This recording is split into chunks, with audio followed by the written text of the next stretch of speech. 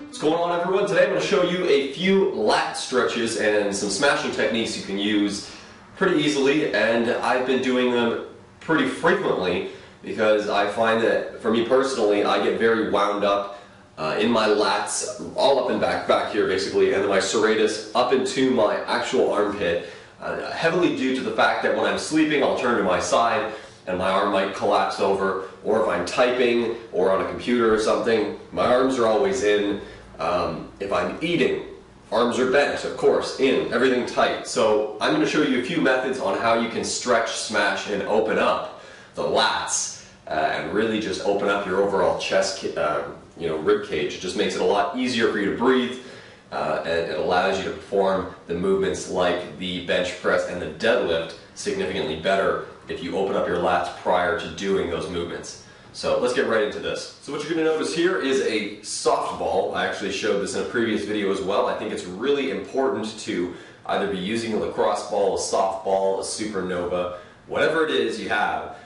I think it's important to use something similar and roll out on it. So right now I'm going to show you just a quick way that you can roll out your lats. Personally, I like to use a bench. However, you can use a chair. It doesn't really matter. Anything with a flat surface that you can kind of kneel over. And you're going to see right now what I'm going to do. Basically, I want to find the area where I can sort of get to my serratus. I can get to the insertion point of my lats. And the lats kind of go all the way down to the lower back. Basically, I'm going to work my way all in this region with the the softball here. And then we're going to get into some stretching techniques afterwards. I think it's really important to start by opening up, by breaking up all the dense muscle tissue that's kind of gotten wound and bound up together using something like this. And then afterwards you go into something that's really going to stretch you out, and we're going to get into some of those. So for now, this is the first step.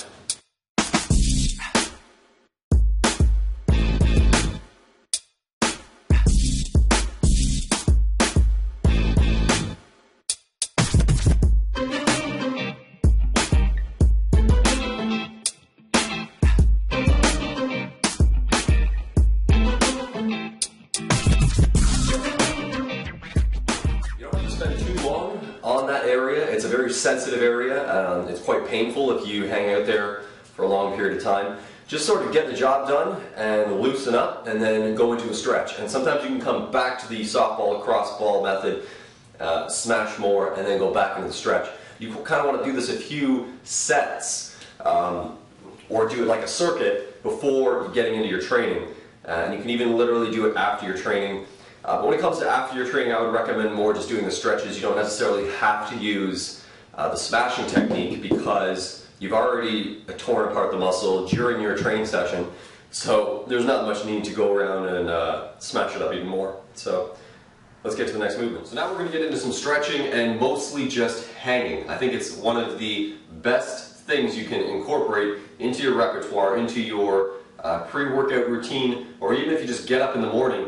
Just try and hang for a little bit. If you've got somewhere in your house, like a door frame, you don't need a squat rack, you don't need a lot of stuff really, you just got to improvise. You just need somewhere where you can hang and try to get a personal record, a PR, for how long you're hanging for. Personally, I've gone up to like 45 seconds now, and I'm trying to continuously improve that. But basically you want to maintain some tension while you hang, and basically just let all of your lats stretch out as you're hanging from the position. So I'm going to show you that right now.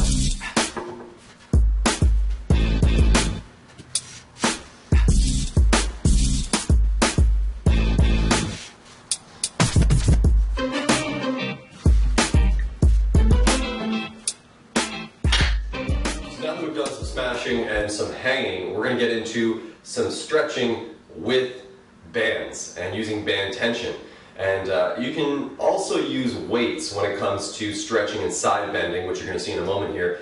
And I'm going to show you actually a variation on the side bend, and I'm going to use some weight as well. Just to give you two options for that. But we're going to start using a band, and I'm going to show you how that goes right now. So basically I've got some bands here. You don't necessarily need one of these really fancy ones, or I don't know if you call that fancy. But just any sort of large band will do. I have a ton, but I don't need to bring them all in here. Just find a rubber band and try to follow along and do this sort of movement. Basically, the focus is we're going to stretch out the arm and allow all this to get stretched out right down into the lat, and I'm going to kind of turn my body outwards and allow that stretch to really come through right now.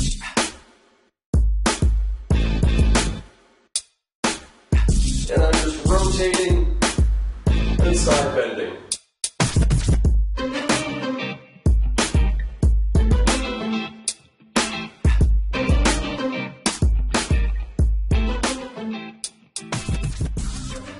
Now we're going to get into some variations on side bending, which I just discussed a moment ago, but this time we're going to use weight. So we're going to do weighted side bends instead of banded side bends. It's just a different type of resistance, a different form, and you know, it depends on what you got available to you. If you got weight, use weight. If you got bands, use those bands. So here I've got a 30-pound kettlebell. Basically I'm going to go into a similar position I was just in, showing you with the side bands with the band, but what I'm going to do is allow the weight to carry me over in that same position. So let's get this thing kicked off. You want to be very cautious how you bring this up. You don't want to hurt yourself, especially if it's a heavier weight. So, you know, treat it with respect. You want to spread your legs pretty far apart, more than shoulder width. You kind of want to bring this up, arm up like you're pressing. Again, keep tension, keep a pretty decent tight core, don't fold over. Straight. And then you want to slowly bend. It's good if you have a kettlebell because you can let it sort of swing. And then you want to look up at the kettlebell. That's one side. Same thing on the other. Slow and controlled, bringing it up. Keep a tight core. Press.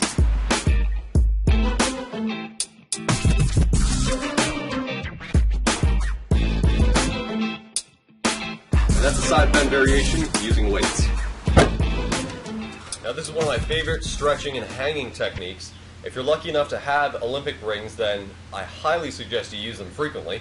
And it's just another variation to the hanging as we had done earlier off of the squat rack, or you can do it off of a door frame, or you can do it off of really anything. Even if you don't have rings, you can just find a tree and then hang something from it and then just get a good grip on that. And a cool thing about hanging from rings and just hanging in general, it's not only a lat stretch, but it actually helps with decompression. So that's why I partially like using the Olympic rings, is because it really decompresses the spine, opens me up, and we're going to try some hanging right now.